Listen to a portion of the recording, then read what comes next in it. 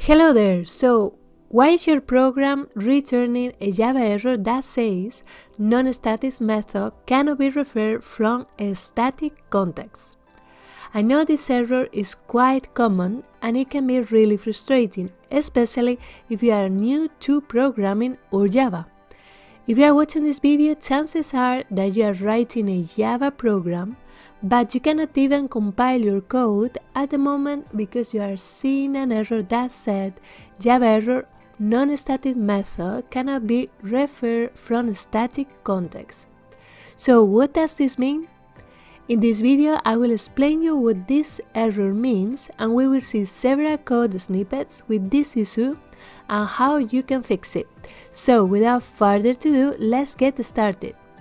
Let's start by explaining what non-static method cannot be referred from a static context means. It is a compilation error, which means that the code is not following the language rules, or in other words, it doesn't comply with the Java syntax. You will see this error in Java when you are trying to call a non-static method from a static context. In other words, when you are trying to access an instance method from a static method or a static block. Another way to say this is that you are trying to call a method that belongs to the instance or object from the class context. To understand this a bit better, let's see what the static keyword means in Java. In Java, a static method or a static block belongs to a class and not to the object. Let's see an example.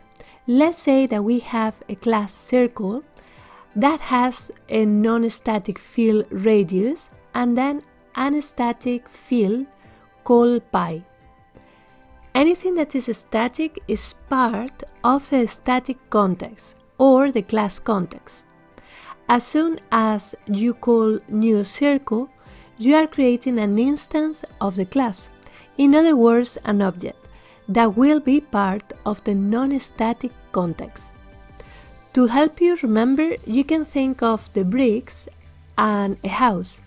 You will have the bricks and then you will use the bricks to build the house. So in this case, the bricks are the class, and using the class, you will create the object. That's why you can access static fields which belongs to the class from a non-static context, but it doesn't work the other way around. If the instance exists, you can be sure that the class exists as well. However, you could have a class and no instances of the class.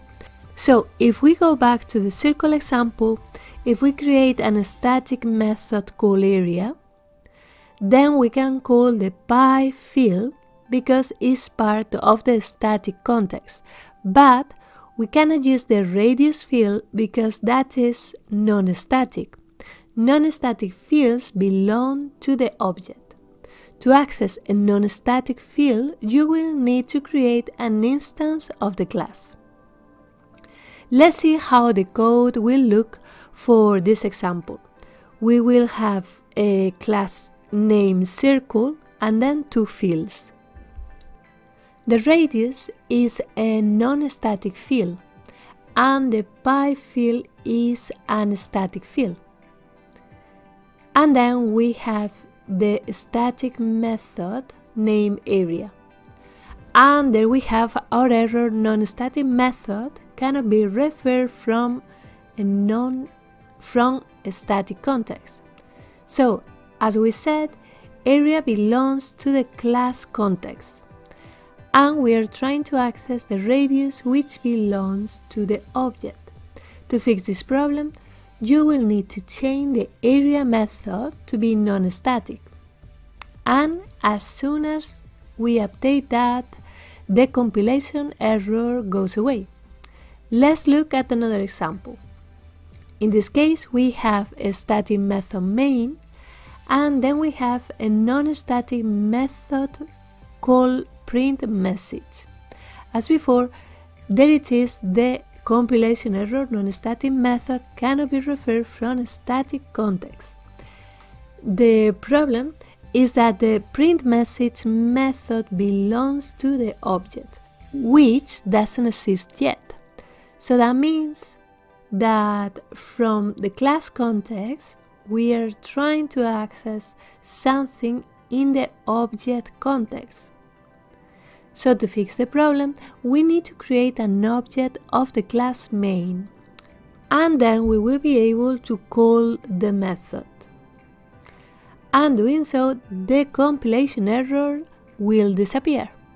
Perfect, so we reached the end of this video where we have seen how to fix the error non-static method cannot be referred from a static context. And remember, most of the time you can fix this problem just by creating an instance of the class or by changing the method to be non-static or a field. And that's all. I hope you enjoyed this video and I will see you in the next one.